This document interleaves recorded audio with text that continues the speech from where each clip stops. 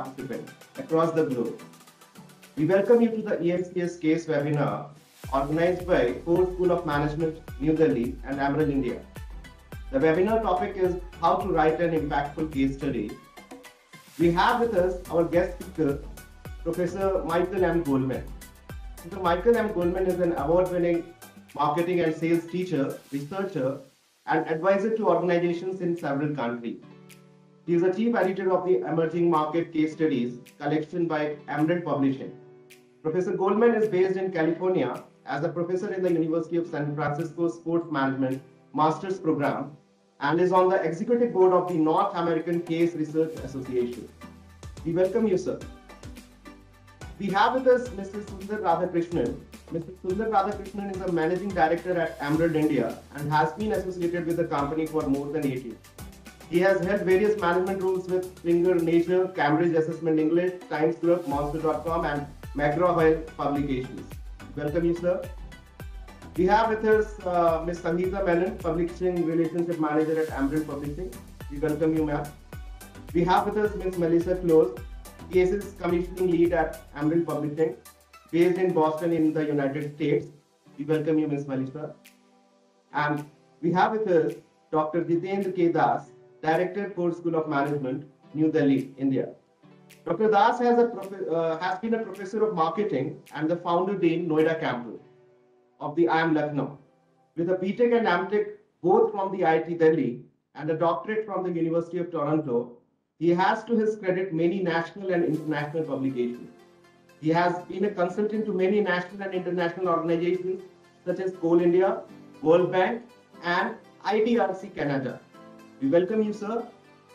Also, we have with us our Dean, Professor Himanshu Joshi, Dean Academic Services, Professor Rajneesh Chauhan, Dean Corporate Relations, and Professor Sanghmitra Bhattacharya, Dean Academic with us. Welcome you, sir and ma'am. We would like to invite Dr. Jitendra K. Das, Director, FORE School of Management, New Delhi, to address the first section. Over to you, Dr. Das. Sir, you're on mute. Thank you, Professor Ashutosh Pandey. The number of registrations in this program is testimonial to the effort, or rather joint effort of Professor Ashutosh on our behalf and Ms. Sangeeta from Emerald.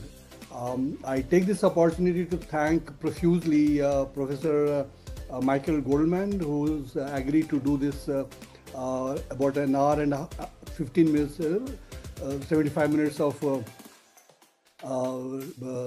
taking sessions on how to write cases or how to handle cases. Case writing for a B school is really very important, and I'm sure, as has been just shared, Professor Michael was saying half of India has signed up, or half of Indian academics have signed up. That's very heartening information. Case writing is very important, especially because of the new economic change that is happening the world over. So all the traditional cases that we have had in the past needs to be re-looked at from the learning as well as from the teaching purpose. And then the cases which have to be written in the new context have to be done with proper understanding of what is the purpose of the case and how to go about writing a case, particularly the teaching note. The teaching note is really a very crucial aspect of a case writing. And I'm sure the session taken by Professor Goldman would be a great learning experience for all the participants who are with us in this evening in this webinar. We are also thankful to Emerald, particularly Ms. Sangeeta Menon, who's been with us on this particular event, and a lot of hard work has gone into organizing this event. And I was just told by Professor Ashutosh and Professor Gordon himself that roughly 1,200 participants have signed up from 5 continents of the world. And I think there are only 5 continents in the world. So all the continents are getting represented.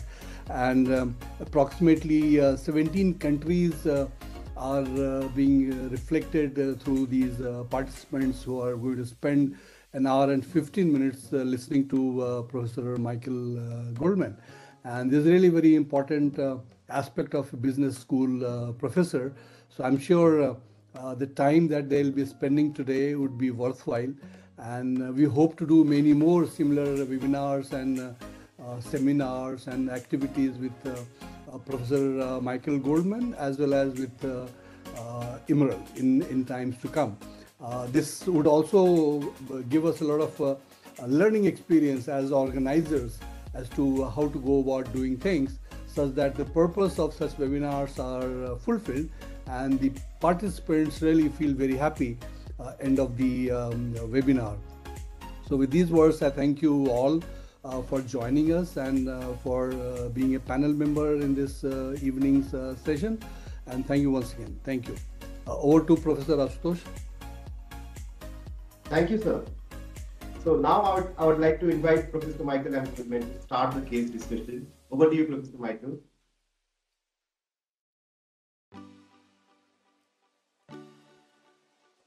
Well, thank you, Ashutosh, and Dr. Das. Thank you for those kind of introductory comments about a topic that I know is really interesting for everyone, as we saw with the registrations for today. I'm delighted that so many people are able to spend some of their evening with us to explore this critical question for us as scholars, as those interested in studying the business. And thinking about industry and the economy. So, as mentioned, I'm Michael Goldman. I greet you from California this evening, and I'm delighted to spend some time exploring this topic. What I'd like to do this evening is really talk about three topics that I hope would be of useful to you. The chat is open, so please pop any questions that you may have as we go through the conversation.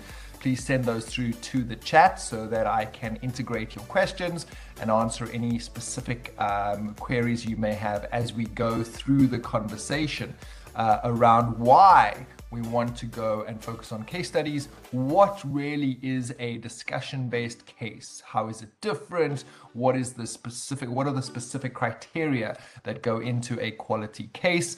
And how do we go about doing the case study?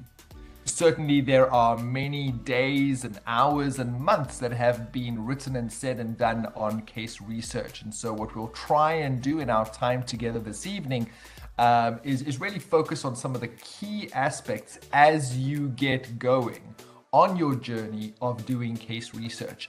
And we'll talk about some resources that are available to you within the Emerald context, but also beyond, some resources that are available to you to continue your learning as you develop your case writing especially, but also case teaching skills. We really talk about the case method. All right, so I'm going to dive into that and shout on the chat if there are any questions as we go along. The first focus I want us to have is this question of why.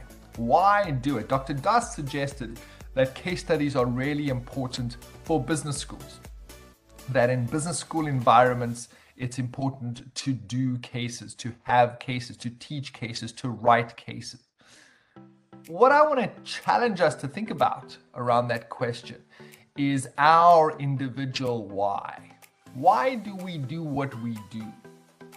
And for many academics, for many scholars, there are a set of things we have to do. We join a business school, we join a university after completing some studies, master's or doctoral level studies, and then we're told we have to publish. Publish or perish is sometimes what they say. And so we have this perception that we have to do this, right? But we may not be connecting with why we want to do this. For many of us, we entered this profession for a range of different reasons. Some of us were really interested in one interesting topic and we wanted to deep dive into that specific question. And that explodes into a range of interesting studies and readings and writings for most of our career. For others amongst us, it might be our time with students and teaching and education and empowering the next generation of leaders. That might be what attracted us to this profession. what I want to challenge you to think about as we start this evening is the kind of real impact that you want to make. What kind of impact do you want to make as a scholar, as an academic, beyond the number of publications? And there's been a movement emerging over the last few decades around this idea of real impact, around this idea of going beyond citations, going beyond numbers, going beyond where a certain piece of work happened to be published and who thinks what of it. Much more to what impact does that work have on the audience that matters to us. So this movement of real impact, and you can see comments by the AACSB and Emerald and a number of journals and a number of academic associations, have all been thinking about how do we help academics and scholars connect with some impact that goes beyond the numbers. One of the implications here potentially is that your publication is only the first step. So it's not the end of the story. It's not the outcome that we aim for. It's just an enabler to a bigger, more important outcome. For example, as Dr. Singh says in the chat, what are some of those real bigger issues that we want students to engage with? We may, as colleagues in a teaching environment or scholars researching a topic, we may want students to change the world, right? We hear that phrase really often. We may want students to transform societies or transform economies. And so that's a really important impact we want to make. How do we go about doing that? Part of what this movement over the last few years and decades has pushed towards is that it's more than just one kind of publication that we should be doing. And it's more than just having the publication. It's about what we do with it. So certainly as we get going here today, I want to challenge you to connect with your why. Think about why you're doing academics. Why are you a scholar? Why are you a professor? What do you want to have achieved? What is some of that bigger outcome? And then obviously my question is going to be, how does your publishing, how does your writing, how does your research connect with that? And how do we go beyond a specific article here or an article there, and we hit some numbers and we get some lines on our resume or our CV and we keep the dean happy? Well, that's fine, but that's only a step towards a bigger outcome. And how can we make sure our work connects with that? So we can see the thoughts coming through in the chat, right? Thinking about how do we use our research for future engagements, for other work with students, for other works with other stakeholders, which is really where I want to challenge us to think about. Here's an example that may be instructive for you. Michael Porter, many of you know and have worked through many of his frameworks. Think about the 5 forces, think about the diamond model, think about microeconomics of competitiveness. Michael Porter certainly has had a substantial impact on how many organizations do what they do, on how many countries and economies do what they do. I think about the Chilean wine cluster. I think about the government of Singapore's economic strategy, right? I think about from the smallest organization to some of the biggest organizations, Michael Porter's thinking and Michael Porter's work has certainly had a substantial impact. Well, here are some of the comments from Michael Porter that he made at a recent NACRA conference, the North American Case Research Association. And he came through and he spoke to a room full of case researchers and case authors, and he said this. So as you read that quotation, which you may have on your screen in front of you from my slide, what jumps out for you?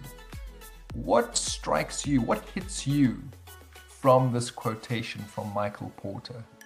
Let's get some thoughts in the chat here. What do you find most interesting about Michael Porter's comments in this quotation?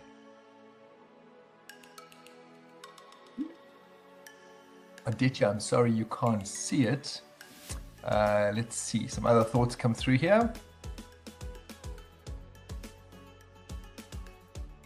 Anybody that can see the slide? What's interesting for you about his comments? Mohammed Rashid Faridi talking about a holistic approach, right? Rupan Soni talking about research as a never-ending process, marrying theory and practice, Rajendra Sharma. So what you can see here is Michael Porter talking about the impact he had.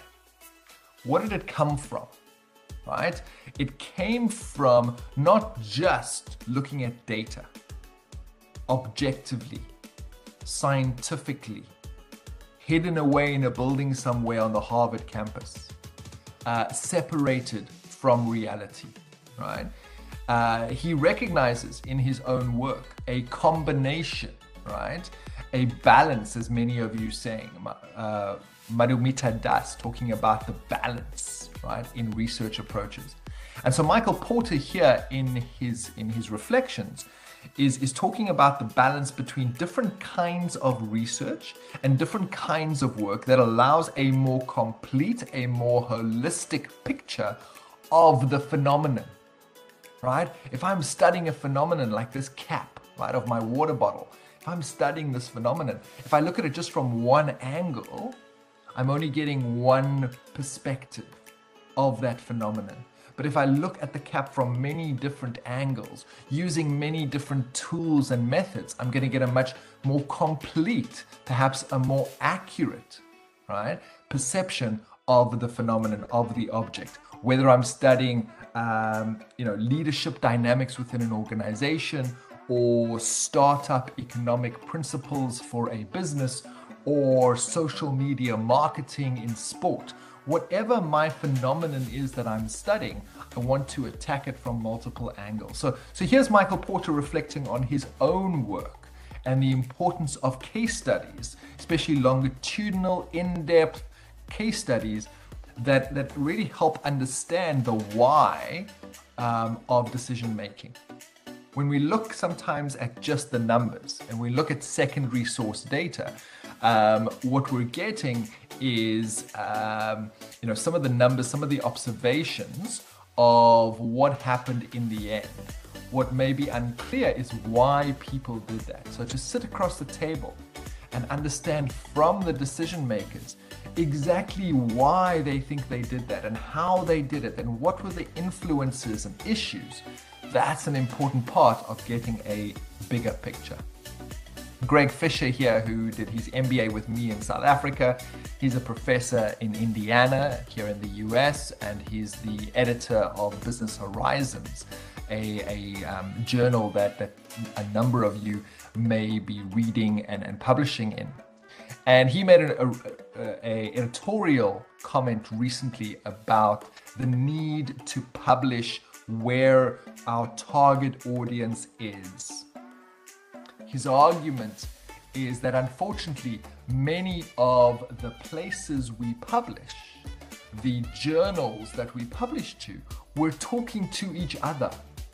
We're talking to fellow academics, right? We're talking to the scientific community. And that's an important stakeholder group. That's an important audience, but it's not perhaps the complete audience if we're studying business. And Greg Fisher's argument here that I want to challenge you to think about is, if we are studying business, if we want to have an impact on business, we need to perhaps be talking to business through our work as well. And so publishing in ways that reach business students, business managers, business executives is one way to have that conversation with the stakeholder. So we go beyond doing work in isolation and publishing it partly in isolation in journals that talk to academic communities. That's fine, but that's only one community, right? And we want to think about how we reach multiple communities. All right, so you can see here that it's about having a portfolio. Sher Singh Yadav asked a question in the chat about writing practitioner-focused papers and then getting rejected in certain places. And that's really important in understanding who you're writing for and the publication, the appropriateness for the publication. Appropriateness is really important. That we marry who we're writing for, where we're writing, and how we're writing. So if I'm looking to write to my academic colleagues, I'm going to write in a certain style.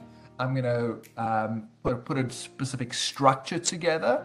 I'm going to publish it in a certain place and in a certain way, right? And that's part of my portfolio of intellectual contribution.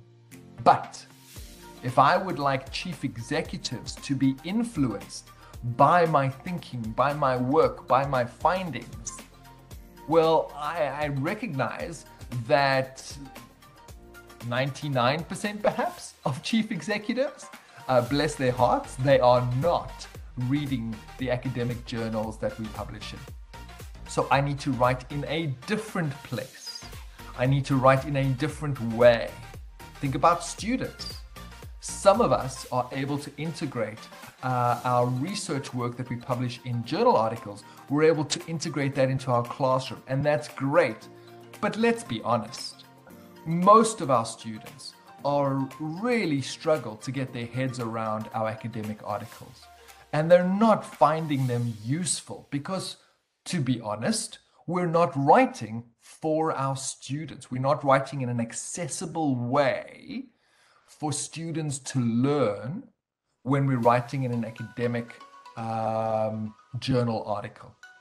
So understand the audience, understand the right kind of publication, the right place, and understand the right way, right? The method, the way of communicating has to be appropriate. We have to put those together. And that's where I think case studies can make such a useful contribution.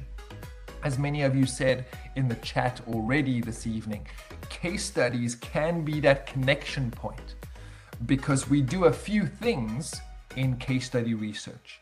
Number one, we write for a target audience in the classroom. We write for a target audience in the classroom. That target audience could be undergraduate, first-year marketing students, or they could be master's level MBA capstone students. They could be executives on a short course, right? An open corporate education.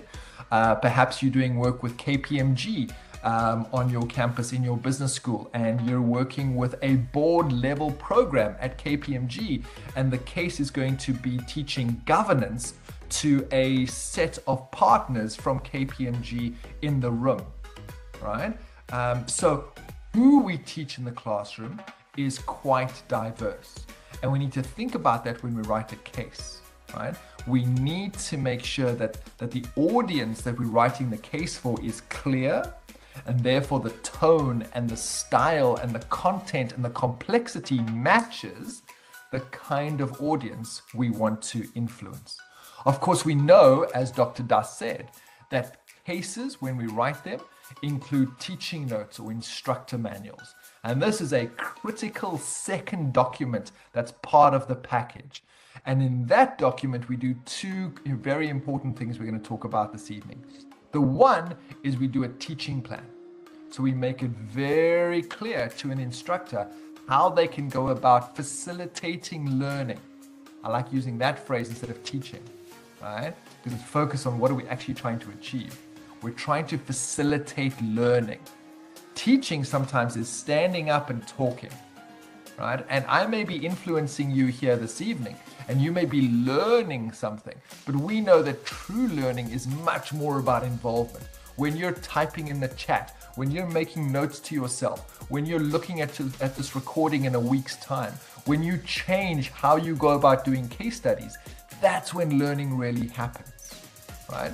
And so it's really important that we focus on how do we facilitate learning. That's what an instructor manual or a teaching note lays out. But the second thing that a teaching note lays out is a theoretical application or a theoretical exploration of the phenomenon. and the way in which theories explain or could be extended to explain the phenomenon that we're studying. So in our teaching note, we are talking also to academics. We are talking to instructors, and we're putting those different parts of our lives together through the case, through the teaching note. So that's the argument I want to kick off with this evening, thinking about why focus a case. We've touched on a number of aspects of what is a quality discussion case, but I hope these 3 points on the slide summarize for you the key focus we want to have here. Number 1 is it is about an open and unsolved dilemma or decision in the case. A quality discussion-based case, right? The 8 pages of a narrative case, the case that students or executives get in the classroom, does not tell the whole story, does not include the solution of what a company did, or what an entrepreneur or a family owner of a business, what they did, what they ended up doing. It is an unsolved open dilemma.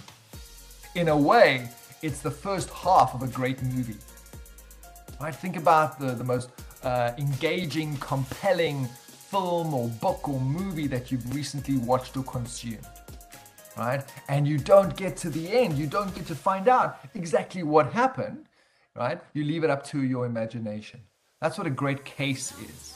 In 8 pages, we set the scene, we articulate a dilemma, we put the students in the shoes of the decision maker.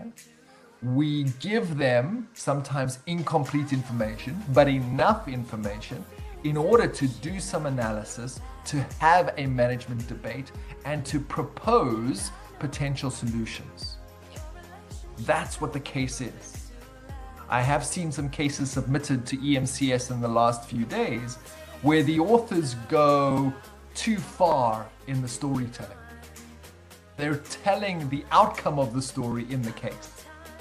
We don't do that in a case. The purpose of the case is to be a prompt for a management conversation, a management debate in the classroom. We do not put the answer in the case. We put it in the teaching note, so the instructor knows what happened, right? But of course, the process of learning through a case is thinking about what you would do as the student. It almost doesn't matter what the company landed up doing in the end. That's what they chose to do at that time, and that's interesting to reflect on. But much more important is the process of analysis and thinking and debate and proposals and conclusions and synthesizing. That's way more important to learning for the students than knowing what the company actually decided to do. So as you can see in the top left of your slide, it's about choices and options, critical to have in a case, right? The importance and seriousness of that dilemma. Why is that decision important to the decision maker at that time? How serious is it, right? Is this a strategic issue? Is this a bank the business kind of, or bet the business kind of issue? Is there some urgency? Is there a timeline involved? You want to be really clear when you write a case. Remember, you're writing it in the past tense. You're writing about something that has happened already, okay? Because you're looking back, you're telling a story of this protagonist in this company at this time facing this issue, right? And you want to be really clear about the dates and timelines involved. Okay, so that's the top left, a really critical component. And it's one of the first things I look for when cases are submitted, or draft cases or submissions. Does it have a clear dilemma, right? Is there a decision that needs to be made in this case? We know from research of learning, we know from research of case teaching, that that's what engages students, right? It's a puzzle that needs to be put together. It is a dilemma that needs to be solved. Students like to get to grips with something, debate with their colleagues, and find an interesting solution and propose their solution, right? They want to be the ones in the classroom who come up with the smartest answer or the smartest solution. On the right-hand side of the slide, you'll see that the second critical component here is the protagonist, the character, the people. Stories are about people. We are human beings, right? Most of us. And so as human beings, all of us, as human beings, it is the human stories that we connect with, right? The great storytellers of old knew this craft, and we need to embrace the craft of storytelling. And we do that through talking about people. Who are the people involved in this case? Who are the people having to make this decision? What's their background? What's their context? What do they believe in? How do they approach their decision making? How are they feeling about some of these issues that they're having to deal with? We want to hear the voice of the protagonist, right? We want to see quotations. We want to hear the voice, not a sanitized voice, a real voice, right? We want quotations to be real. We want descriptions, colorful, textured descriptions of people. And that often requires primary data. So now as we start to talk about method and how we go about doing cases, the best cases are often ones where we get inside information and we get words and we get the voice and the quotations of the characters involved. And we're able to weave that into the story. Yes, we can do really good cases with secondary source data, but many times those great secondary source cases still have the voice of the protagonist. It just comes from a different place, right? Great secondary source cases use the voice of the protagonist through quotations in other places, where the protagonist has given interviews to the newspaper, to TV, put things on social media, had a congressional hearing or some kind of legislative hearing, and had to testify about issues. We can then get the protagonist's words and we can bring the voice into the case. So whether it's a primary source case with interviews or whether it's a secondary source case, the voice of the protagonist is really, really important, because that's what we as human beings like to connect with. We want to identify, we want to see ourselves or compare ourselves to the human beings that we're thinking about. All right. The third issue on the slide you can see there around quality discussion-based cases, the ones we look for at EMCS, Emerging Market Case Studies Collection, is recent emerging market organizational settings, right? We're looking for interesting entrepreneurial, organizational, company, business kinds of issues in an emerging market, right? And of course, being located in India or in the subcontinent or in Malaysia or in Vietnam or in Mexico or in South Africa or wherever, we are living in emerging markets around us. We know some of the institutional constraints. We know some of the hurdles that entrepreneurs need to overcome. We also know the wonderful opportunities that there are, right? Opportunities to jump other markets around the world because of technology, because of a deep understanding of consumer behavior. We know the large consumer markets that exist and the really interesting business markets that are emerging. We know the importance of government. We know the importance of the public sector in how our economies operate. And so those are many of the interesting market contexts that we're looking for. Any business, any decision happens within an economic market context. One of my mentors in South Africa, Nick Benadell, some of you may know, he often says that a company doesn't exist without a country. And what he's arguing in a comment like that is that all these decisions happen within a broader context. So when you write a case, I saw a comment here in the chat about Tata Nano, right? And Ratan Tata and the Tata & Sons automotive group. When you're writing a case about one of the really interesting products and innovations and great work that's come out of Tata over decades, right? Is it centuries now? I suspect it might be a century or more.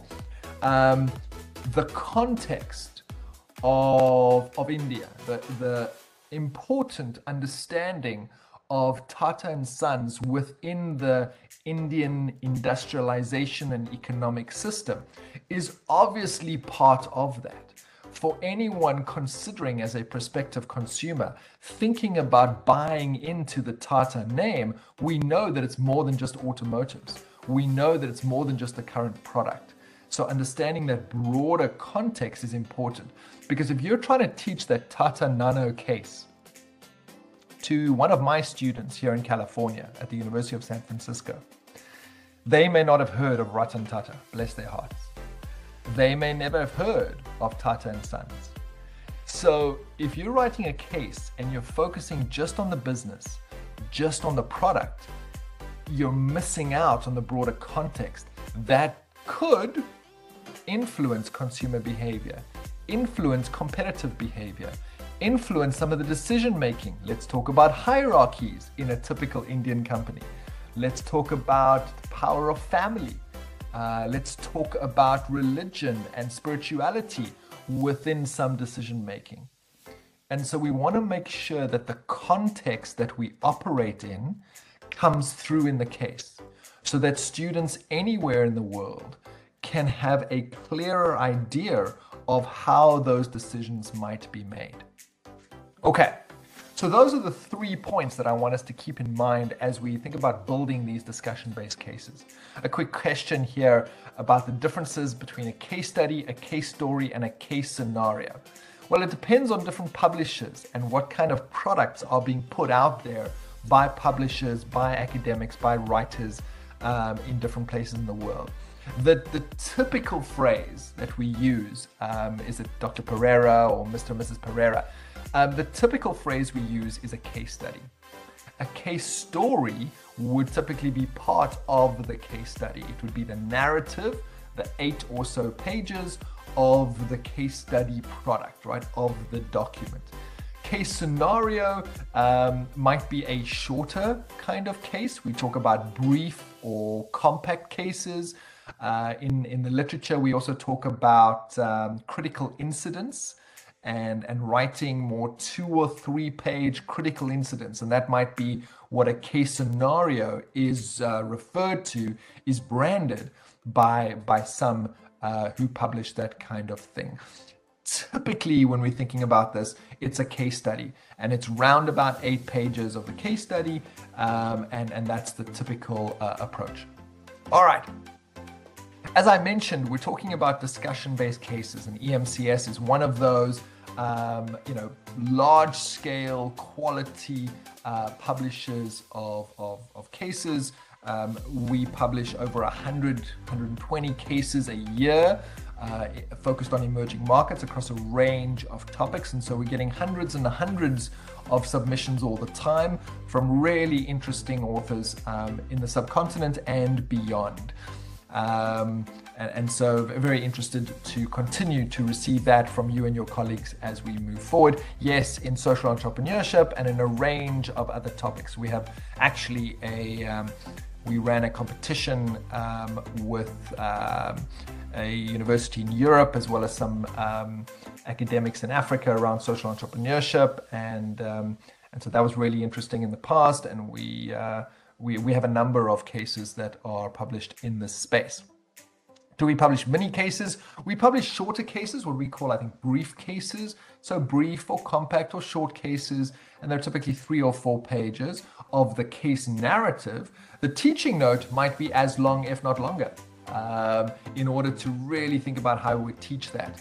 And so that is something that we do welcome. Does this mean that writing a case? Let's see a question here from Vrinda Rawal. Writing a case, taking a startup would not interest a larger audience. So Vrinda, I would say the interest to the audience is about where this would fit into a classroom situation. So think about the course, think about the level, think about what kind of topic would be taught in a classroom situation. That's where you want to think about focusing the issues in the case and make sure that the decisions are ones that people would be interested in exploring. A couple of quick other questions here before I move on. Video cases, really interesting question by Rithik. I think multimedia cases are great. The challenge is how to publish them, especially publish them where the multimedia content is not owned by someone else. And so if you're gathering that multimedia content yourself, that's great. And we're very keen to talk to you about how we might be able to publish that behind some firewall somewhere within the system. If you're just using YouTube videos, our friends at Google, if you're just using YouTube videos in your teaching note, that's fine. But obviously there's a limit to that because we don't own that content, right? We're borrowing that YouTube video for the purposes of teaching. So I love multimedia cases. We want to think a little bit about how do we do that smartly. Anuja, I'm not sure exactly how many words the brief case is. Maybe Melissa can update us in a couple of moments. But I typically think about 3 or 4 pages. All right, I'm going to do 1 or 2 more questions here before we jump in.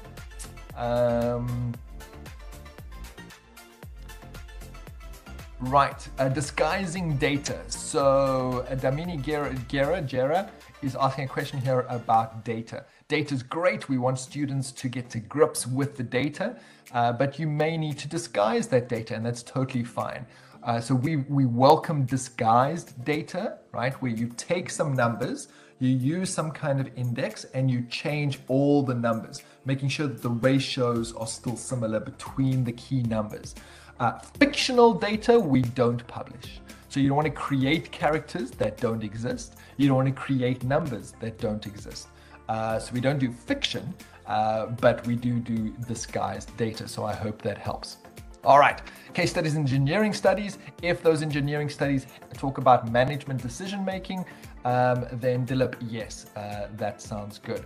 And a synopsis is a specific part of the teaching note that we'll talk about that sits in the teaching note component. All right, I'm going to jump into the rest of the slides here and kind of touch on some of the aspects as we go through. What an EMCS, what a quality discussion-based case is not, is an article case. So remember I said that part of the portfolio of work that we do is we publish in a bunch of places. We publish a bunch of kinds of things for different audiences. And if I'm writing in the Journal of Marketing, right, I'm going to write in a certain way. I'm going to write for a different audience, an audience of academics. And that's going to be an article. Now, I could use case study methodology to write that article, right? But I'm going to put the answer in the article.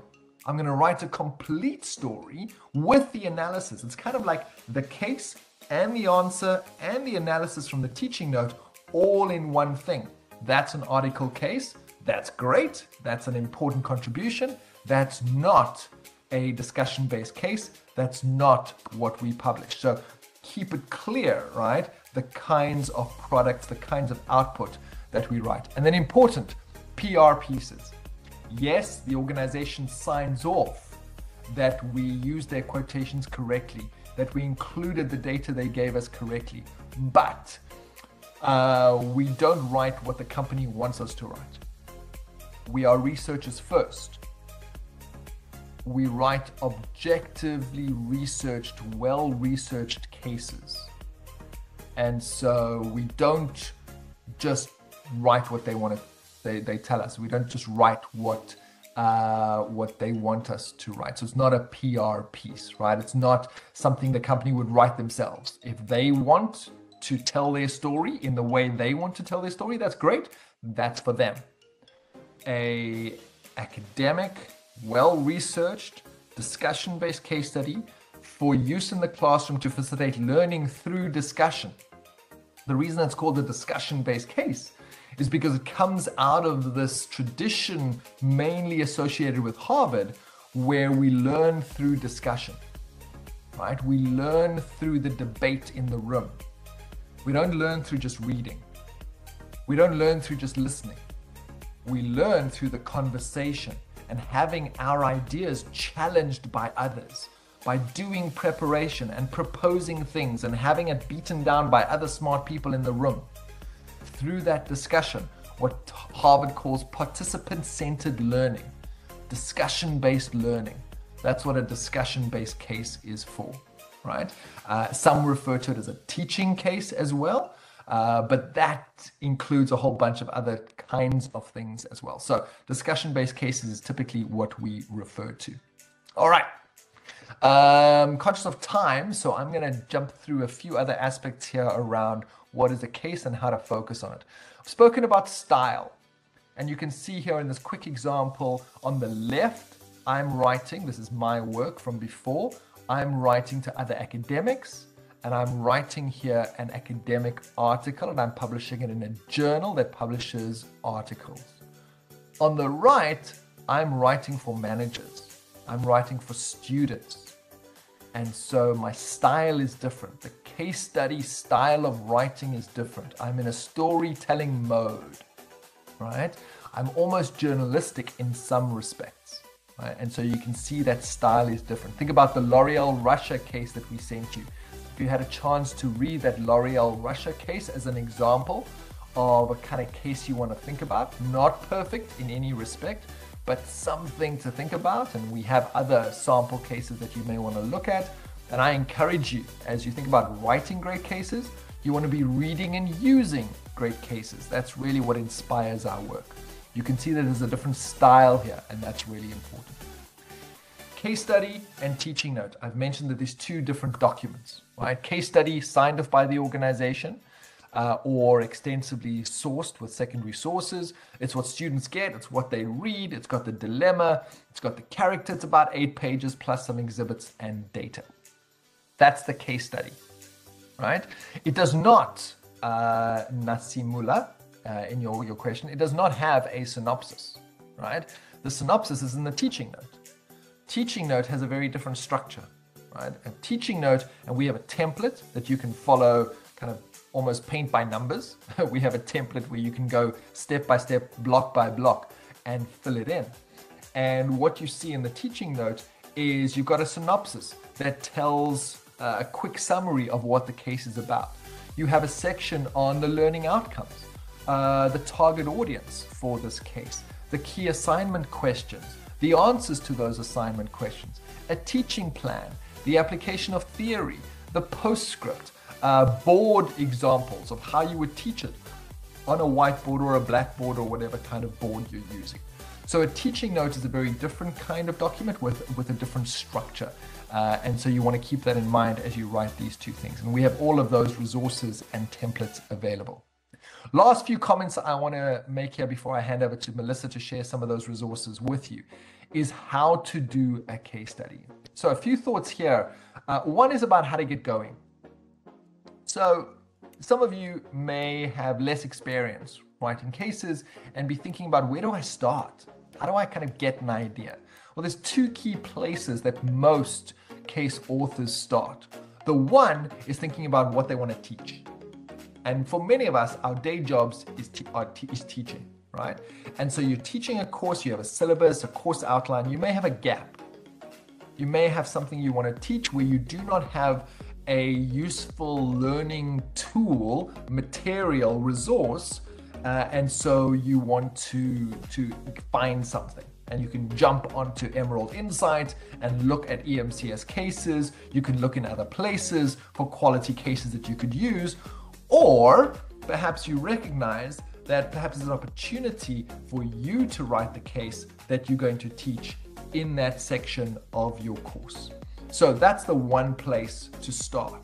And for many of us, we write cases in order to teach in a specific section of our course. That's great. It's a good starting point. The second starting point, or an alternate starting point, could be an interesting story. So you jump onto your social media feed and you see something interesting about Mahindra or Tata & Sons or Infosys or Reliance or whoever. And you see an interesting story that you think needs to be told, and a story that you think students can learn something from. That's the key thing. Is it an interesting story that will engage and that they'll learn more about financial management, that they'll learn something more about startup economics, that they'll learn something more about people management or marketing strategy. So are there interesting stories? Stories also come from alumni. And I think it's critical that we as business school faculty, as Dr. Das says, if we're in a business school, we're thinking about cases, we're thinking about the kind of impact we're having, let's engage with our alumni. We have so many wonderful alumni doing really interesting work. Are we talking to them every week about what they're doing? And is that surfacing some interesting case stories? I think that's a real challenge for us to get out of the office, get off campus, go and talk to our alumni, go and build relationships with those students who have come before. And I think that raises some really interesting examples that we can develop into cases. So those are two places that you may want to start as you think about this. Data gathering, I've spoken about sources and thinking about, how do we go about gathering information. Some steps here. I think I've spoken about some of these. You want to do some desk research, some interviews, you draft the dilemma, you think about writing the sections. Remember that as you write the case study and the teaching note, these are two documents, part of a bundle or a package. It's an iterative process.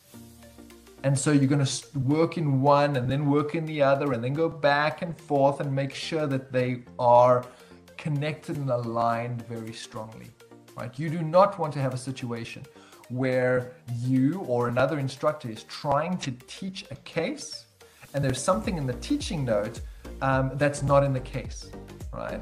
Or there's data in the case that's not analyzed properly in the teaching note. You want to make sure that they're totally aligned. So keep that in mind as you think about going through the process. I mentioned that the teaching note was quite structured. Here you can see the main sections of a teaching note, and we have all those resources available that Melissa's going to touch on. Last few thoughts here from a teaching note point of view is around learning. Learning outcomes are critical. Remember that we write a discussion-based case, and we spent a lot of time today talking about the story and what the story does and how we write a compelling story. But remember that it is about the facilitation of learning. Many of us in our doctoral studies, many of us in our education have not really learned how to facilitate learning. And I think it's a deficiency in far too many doctoral programs around the world. We become experts at a topic, and then we go and get a job where most of that job is teaching. But we may not have spent enough time thinking about how do we teach well? How do we facilitate learning well? And so I think an important aspect of the teaching note is to spend time thinking about learning theory. Bloom's taxonomy, for example, thinking about learning outcomes, understanding group work, understanding this participant-centered, discussion-based kind of approach, listening, asking questions.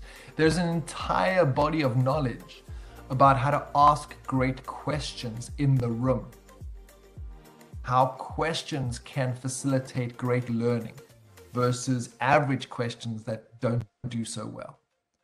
These are things that I think we can all be honest and say we don't really get in many of our doctoral programs. It's important that we look at that in order to write the teaching note. We want to equip an instructor anywhere in the world to be able to pick up your case and effectively facilitate learning. So we need to make sure that our learning structure, our teaching plan, our group work, our role plays, our discussion questions are quality and are focused on facilitating learning. Here's an example on the screen of learning outcomes of Bloom's taxonomy, thinking about the knowledge and the cognitive process dimension. It's important to remember here is we're focusing on the verbs, on the doing words, right? At the end of this case session, what will students be able to do? The objective of any learning is change. The objective of any learning session, any class session, is that students will be able to walk out and do something different. How do we facilitate that? Through our case teaching. That's an important component of the teaching note. All right, some final reminders here as I wrap up my comments and we go to some questions and Melissa, etc. Remember, the opening paragraph is critical. Those first 3 or 4 minutes of a James Bond movie, those first 3 or 4 minutes or first 3 or 4 pages of a book are critical to pull in the reader. So you want to introduce the character, you want to make the dilemma clear, you want to be clear to the reader where and when in the world you are. So I can see just from the first 5 or 6 lines of a case whether the author has the writing style to grab and engage the reader. That opening paragraph is one I would encourage you to spend a lot of time on. The narrative, we said, most of the case, past tense throughout, no present tense. India was a country. Not India is a country. India was a country. And I'm not going to suggest for a second that India is not going to be a country. But if we're writing a case of 2022 and I'm teaching it in 2024, I have no idea if the current reality will be the same.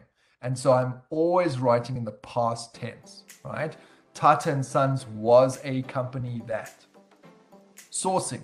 Make sure that you have extensive sourcing, good references. Obviously, primary data is great. If you don't have access to primary data or interviews, secondary sources is excellent. Even if you use interviews, secondary sources are a very important backup to that. Storytelling flow, we've spoken about telling a great story, thinking about how the story develops, and then the dilemma. What's the decision, right? What's the decision that the protagonist is trying to make? That needs to be core through the entire case. Writing is critical. And so it's important that you develop the craft, the skill to write effectively, write clearly, write succinctly, write correctly. So certainly proper first language English editing is important. If that's a struggle for you, work with colleagues, get some editing support. It's so unfortunate where we get great cases that can facilitate some fabulous learning, but there are grammar errors, there are sentence structure errors. The authors have just not been able to craft the communication of the case. Most of our lives as academics, we are communicating. We need to constantly sharpen the saw, get better and better, refine our ability to communicate. All right. So let me pause at that point as we head to about an hour here in our session. Why do a case? What is a case? How to do a case? I hope these 3 topics for discussion have been useful. I'm going to pause there. I'm going to look at some of these questions and I'm going to hand over back to Ashutosh and I think Melissa for some additional comments.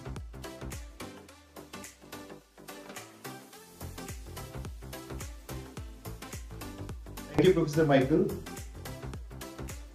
So I would like to request Ms. Melissa Close. I will share my screen. Yes, you can share. You can share the screen. Thank you. Melissa Close will explain more about publishing with EMCS. Over to you, Ms. Melissa. Okay, I'm just selecting the PowerPoint. Oh, that's not in present mode. Now it is in present mode. Okay, thumbs up, we can see it. So I'm just going to hop right in, being conscious of time. But to give a quick refresh of who I am the cases publisher at Emerald. So if you have any questions about the publishing process or Emerald in particular, feel free to pop those in the chat and I'll take a look at those and get you an answer. And I'm based in Boston in the US.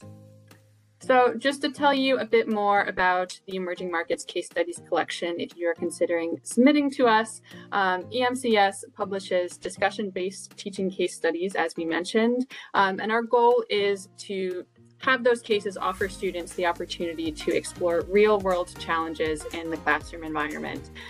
The real-world kind of phrase there is very important because we do not accept fictional cases. It has to be kind of a challenge or business dilemma that has taken place in an actual real-world environment. And ultimately, we want these cases to allow students to test their decision-making skills before taking their knowledge into the workplace. When compared to other case study collections, EMCS is unique because it specializes specifically in case studies and case research about emerging markets and economies, regions which are typically a bit underrepresented in the literature, but which no doubt offer unique and valuable insights for dynamic classroom discussions. In terms of what we accept as a publication, we accept cases from all business and management disciplines. All cases that we publish do have to include those teaching notes that Michael mentioned. We do have some resources for that, which I will link on the next slide. We are also open to submissions year-round with no submission fees. So whenever you're ready, you can send in a case. With no kind of barriers there. And we do also host numerous competitions and special issues each year as well, which I will also highlight in the next slide, just to give you an idea of some exciting opportunities coming up. Some other things I would highlight on this slide is just because there is a question around compact or short cases. Previously, we typically encourage compact cases to be about 1,000 words. The teaching note portion can be much longer, as Professor Goldman mentioned, but we do compact cases and regular case studies as well. So if you can't quite fit it into 1,000 words, it's okay.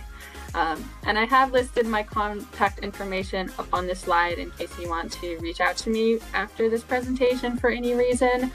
Feel free to send me an email if you have questions about submitting, or if you're interested in getting involved as a reviewer or seeing the rest of the collection as well. So to dive into some specific resources, the main resource I wanted to flag was the Cases Learning Hub. So the Cases Hub is a completely free online resource that anyone can register for, which is developed by case experts to help case writers get published and write their cases. So when you register for an account on the Hub, you gain access to a very interactive and informative, essentially a course on how to write a case that will take you through the entire process from identifying that need to evaluating your case study and then getting published.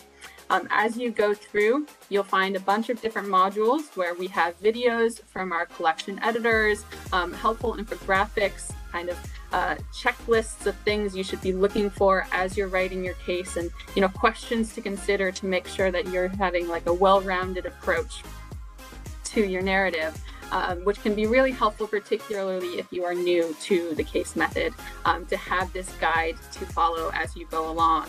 So I do recommend that you sign up for the Cases Hub. And in addition to the main core writing module, the Hub does also have a number of other resources as well. So we have a module on teaching with case studies. If professors want to, make use of more case studies in their classroom, and they just want to get some more practice with the method so that they can facilitate better questions, or potentially, how do we use case studies in a virtual learning environment, stuff like that. We also have a Learning with Case Studies module. This can actually be assigned in your classrooms along any case that you're having your students read. So you can have them do this with their homework, essentially. And as they're reading that case, there will be places for them to note down, the relevant details, and just make sure that they're doing that thorough preparation that helps them come to class prepared and understand, what this case is trying to accomplish, and leave having a good dynamic discussion. And then finally, we have a useful resources section that has previous webinars we've conducted. It has some guides, and I think most helpfully, some sample cases, which are, I think, very instructive to show you a good model for what a case looks like. There's some of our award-winning cases on there that just shows you and gives you something to measure your own case against. Some additional resources I wanted to link, since these slides will be shared around after this presentation, so you can use these links to go directly to these resources. First is that link to the hub, and then we also have that guide to writing teaching cases, which jots down pretty much everything you need to cover, very helpful. And similarly, a guide to writing a teaching note, which you can kind of methodically go through and make sure that you're covering all of the sections that we expect as a collection. And I've also listed the EMCS author guidelines on this slide. I do highly recommend anyone looking to submit to EMCS reads the author guidelines in full, just to make sure that you don't get, sent back for some technicality or something you've missed that was in our author guidelines.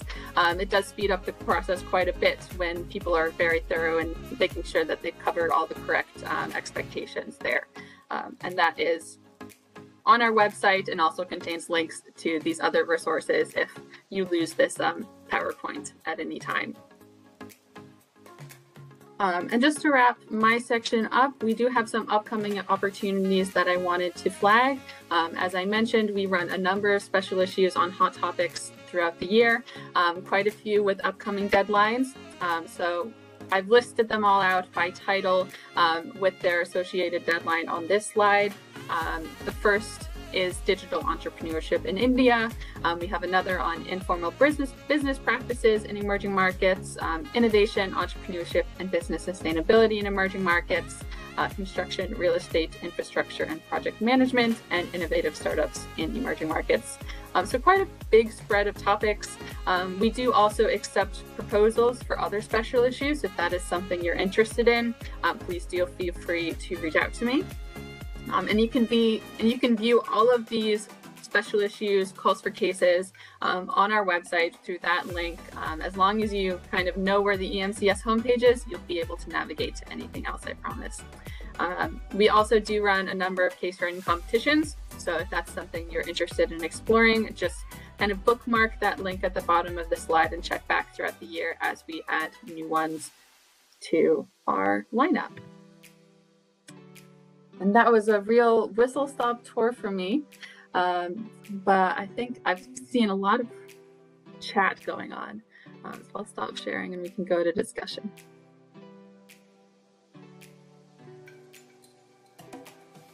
So we can have a question and answer now. I request all the participants to ask specific question related to the case writing. Whatever learnings you had in this 1 hour, 15 minutes, you can have a question. All right, Ashutosh, shall I jump in here? I see a few questions that I haven't answered yet. And I agree, if there are ones that I missed over the last hour and a bit, please pop them in again and let's try and do that in a quick fire 7-minute round. Let's look here. I see Diraj's question. Hypothetical cases. So the challenge here, Diraj, is we are academics researching real phenomenon. And so we want to facilitate learning around real situations. We know from research that students are much more engaged in real situations as opposed to hypothetical situations. And so we think there's so much value in learning from what is actually happening. So that's why no one really publishes hypothetical or fictional cases.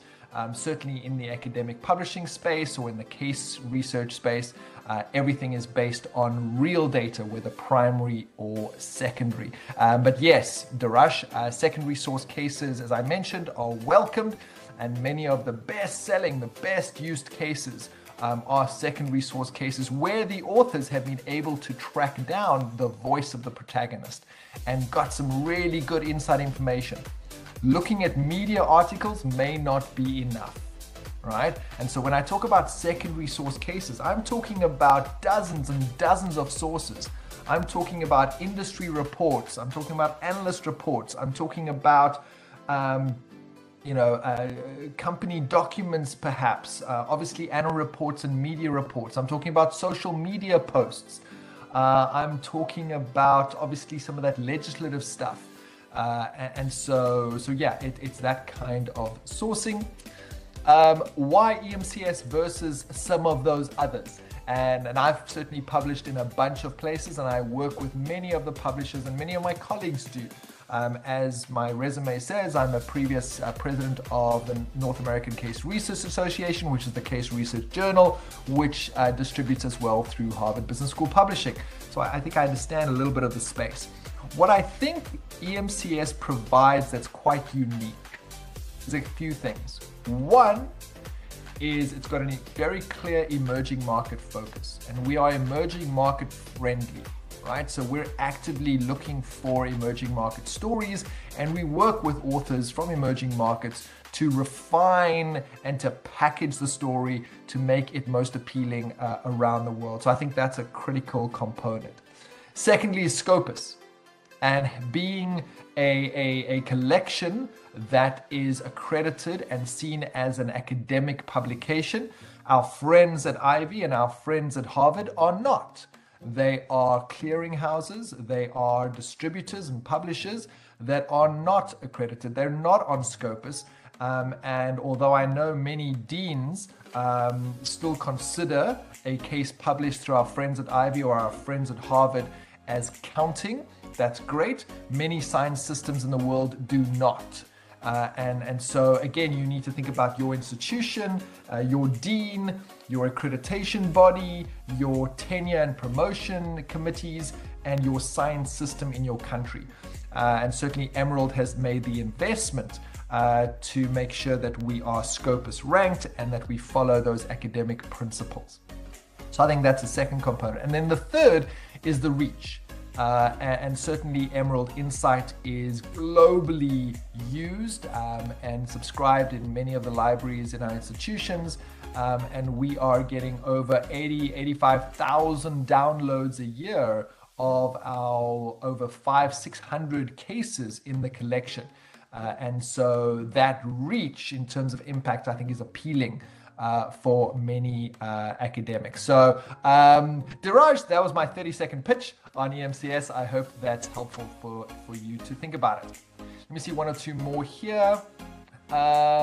Special issues, Mokales, yes, great reminder to everyone. We have those great special issues that Melissa mentioned, so please dive into that. It's a great way of publishing cases with others who are publishing cases in the same space. Plagiarism. So Saeed, great question here. Melissa and the team at Emerald take a look at that similarity score when you submit. And although you may be quoting data from elsewhere, you may be using secondary sources from elsewhere. In your teaching note, you may be summarizing or paraphrasing theory. So those are the areas that often jump up in terms of similarity score. We typically have a very low percentage that we see for submitted cases. So if you're getting, my rule of thumb is if you're getting more than about 10 or 15% similarity score at our friends on Turnitin or any of those platforms, I'd go back and check my document and make sure I haven't copied and pasted or paraphrased in a way that's inappropriate. Let's just race through a few other questions here. Hypothetical data simile, Subham?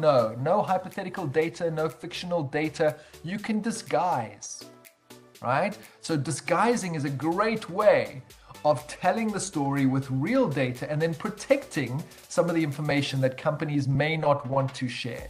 So if they don't want their net earnings number to be known, you can disguise that net earnings number. You can index it by 5 up or 5 down, or you can change it to a previous year, but it must be based on real data.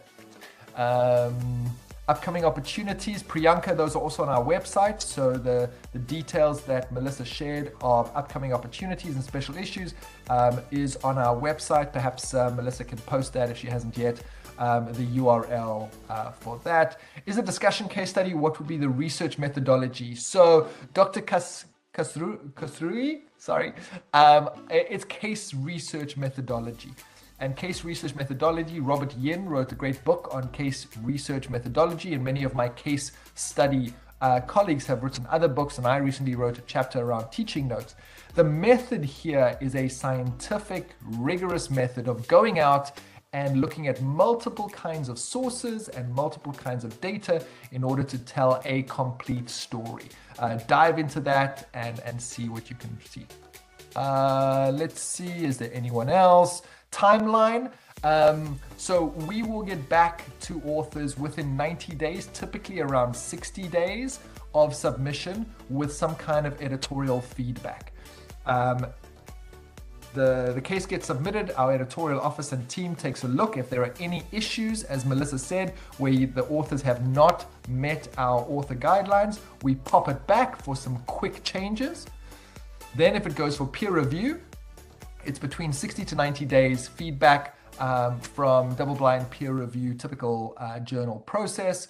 And then, of course, it sits with the authors, and we encourage authors to turn it around within a couple of months or so, get it back to us. And so the time it takes, Professor COVID, COVID as opposed to COVID, I suspect you've heard that joke far too many times in the last 3 years. The total time it takes is dependent often on the author and how quickly they're able to turn it back.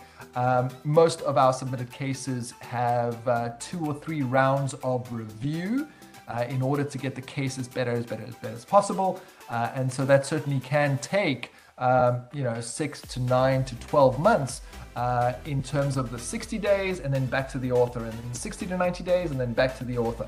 Obviously, later rounds typically take less time. I'm conscious of time. Ashutosh, do we have a few more minutes for these questions, or should we bring it to a close? We have 5 minutes for the All right, cool. I'm good with that. Let's see. Thanks, Melissa, for answering that question. Newspapers, yes, are a good source. Or Anurag, are you joking that you don't know what a newspaper is? Anurag, you're going to have to put your age in the chat so we can see whether you know what a newspaper is. Newspapers were around when I was still a kid, so there you go. If there's no change. So Hirorani, the question here around change. When I talk about change, students can change the way of thinking. Students can change their perspective, which leads to a change of behavior. We want students to be able to use different tools and use them in different ways and use them in a better way. So this is a bigger question that we don't have time for, but I would challenge the idea of no change. All learning must facilitate some kind of change. If you walk away here from these 75 minutes and nothing has changed for you in your perspective, in your style, in your craft, then I would argue we've missed out on the opportunity to facilitate learning. So that's a bigger conversation we need to engage in.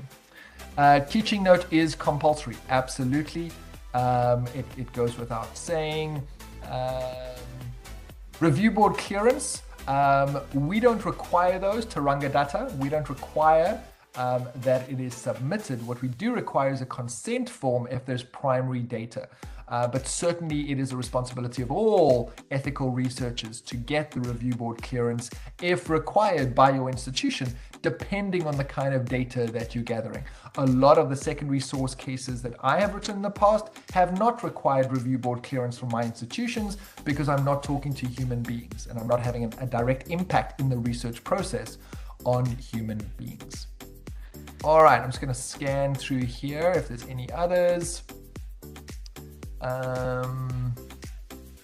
The structure for writing cases, the structure for most cases is the same, whether it's academic or educational, the structure is the same, right? We're telling a story, 8 pages, we're kicking off with the dilemma, we're telling a bit of the history and context, we're diving into the choices and options, we're ending off with the dilemma. So that structure, that style is fairly standard. All right. Let me do one more. Ding, ding, ding, ding, ding. Scanning through here. Rajendra Sharma, I'm glad you did that program through Harvard. It's excellent. Many great resources, and I look forward to seeing your sales and marketing cases being submitted. All right, last question here from Juan Ernesto Perez. Buenos dias, Juan. Does the journal receive cases written in Spanish, or do they all have to be English? Our default submission is English, Juan. We do not publish Spanish or other language other than English language cases on an ongoing basis. We have done a special issue working with our Spanish language reviewers and editors. And I encourage Melissa to continue to do that every so often. Please keep in touch with us, Juan, and keep a lookout on special issues in other languages. At the moment, all the default submissions are in English. So with that, I hope we've addressed many of your questions. Ashutosh, well done. I think everyone should give a round of applause for this amazing session that he was able to put together in such short space of time. I've really enjoyed being part of this, so let me hand back to you, and I look forward to many great cases being written and submitted over the coming weeks and months. Thank you. Thank you, Professor Michael. It was an honor of us to have with you. And as the day is coming to end, and this session was useful for all of us. So we have with us Mr. Sundar Radhakrishnan, Managing Director, Amaral India. Thank you, sir, for joining us. Absolutely, my pleasure. Thank you so much. I'm sorry I was not able to switch on my camera and speak. I'm holding it on a phone. But such a pleasure joining all of you today. Thanks a lot. Thank you. So I would like to give the vote of thanks. A case study shares past experiences and give the right direction to future managers.